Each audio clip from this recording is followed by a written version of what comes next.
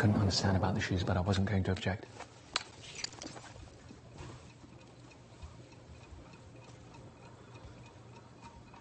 What is it, Harry? Don't touch. Bitten by Krait. Where? How long ago? Oh. What? Mattress is going to be very cold under your body. Be ready for it and don't move. Get on with it. You need to take one side of the sheet and draw it back together. Very slowly, please. Keep still, Mr. Pope. Suddenly, Harry jumped up, stood on his bed, and shook his legs one after the other violently in the air. At that moment, we both thought he'd been bit. Welcome back to our YouTube channel, ladies and gentlemen. Today, we have an exciting story to share with you. It's about a man named Mr. Pope and an unexpected encounter with a deadly snake in his bed. Prepare yourself for a thrilling tale in this Roald Dahl adaptation, Poison, directed by none other than Wes Anderson. So, let's dive right in. And Mr. Wood enters the room and notices Mr. Pope's distress. Mr. Wood, concerned. What's wrong, Mr. Pope? Mr. Pope, anxious. There's a crate under my bed. Determined to help his friend, Mr. Wood immediately starts brainstorming possible solutions. Harry told him to call the doctor. With a sense of urgency, Mr. Wood rushes to make the necessary phone call. Mr. Wood, speaking on the phone. Hello, Mr. Ganderby. It's Mr. Wood. Mr. Pope has encountered a venomous snake. We need your help.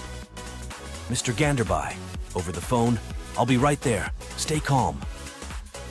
Mr. Ganderby arrives promptly and listens to Mr. Pope's concerns. He then informs Mr. Pope about a serum that can neutralize the snake's venom. Mr. Ganderby, assuring. Don't worry, Mr. Pope. I have a solution. I'll fetch the serum for the crate.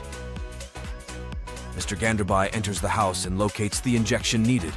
With the serum in hand, he administers it to Mr. Pope. Mr. Ganderby, calming. You can allow it to bite you now, Mr. Pope. It won't harm you anymore.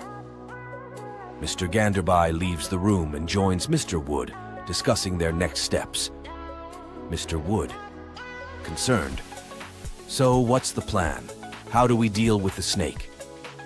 Mr. Ganderby, determined. We'll administer an anesthetic to the creature while it lies undisturbed. Help me go get some chloroform from my house.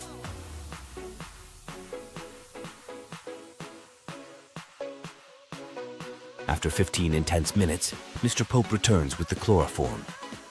Mr. Ganderby takes a rubber tube and slides it down Harry's bed, allowing him to pour the chloroform. After a short while, they gently pull the sheet off Harry's body. To everyone's surprise, Harry got up unharmed. Mr. Ganderby, suggesting, "It was probably just a dream, Harry." Harry, feeling furious, confronts Dr. Ganderby, but Mr. Wood intervenes, diffusing the situation with a knife. A few minutes later, tension still lingering, Dr. Ganderby drives off, leaving Mr. Pope and Mr. Wood to reflect on the extraordinary events that took place.